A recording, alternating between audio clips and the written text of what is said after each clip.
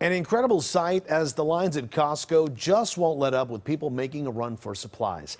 KCAL 9's Rachel Kim is live in Atwater Village, where even the rain didn't stop people from lining up to stock up. Rachel? Yeah, Juan, when we were headed here this morning, traffic was backed up all along Los Feliz Boulevard with people trying to get in and out of this Costco. Now, since then, it has been nonstop, just like the rain you see here. Customers poured out of Costco in Atwater Village with full carts, but many were running empty on patience. Oh, it's crazy. How long did you wait? For over an hour. Do not go to Costco! Even the constant rain didn't stop the flow of traffic coming into Costco. Drivers waited for a spot to open up as outgoing customers rushed to their cars with the big three: toilet paper, paper towels, and water. It's mayhem in there. Like, I don't know what's going on. Paper towels, toilet paper, water, rice, beans, like a bunch of stuff. Canned food is already like they're running out of it already. Insane. What did you come to buy? Toilet paper, napkins, food, and water. Why did you buy all this stuff? Emergency.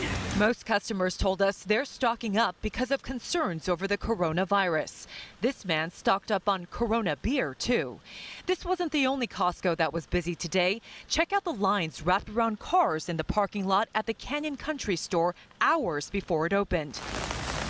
Back in Atwater Village, over at the food court, employees were busy sanitizing tables. Some customers who finished shopping told us they're glad Costco had limits on the number of products people could buy. I think it's a good thing so everybody can get some. You need to share. You can't hog it everything. People are. They don't need to. They're just panicking too much. And say, you just gotta take it day by day. Right now, Costco is insane, and I think we just need to remember that we're all panicking, but we have to remember to be calm, because there's some people in Costco who are pushing each other, and it's not cool.